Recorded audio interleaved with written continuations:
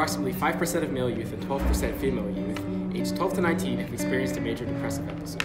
Depression affects many young people, especially students. This can stem from a variety of issues: a loss of a loved one, social isolation, major life changes, trauma as a result of abuse, or conflicts in personal relationships. Many teens experience some degree of academic pressure. In addition, an uncertain economy and increasingly high standards pressures for post-secondary education make this burden worse. Unfortunately, social stigma around mental illness still exists among people of all ages. As a result, high school and college students often hesitate to seek help for depression.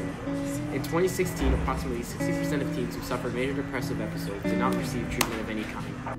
Once depression is recognized, help can make a difference for 80% of people who are affected, allowing them to get back to their regular activities. What can I do if someone I know might have depression?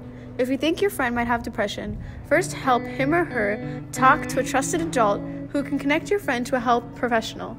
You can also be supportive, patient, and encouraging, even if you don't fully understand what's going on.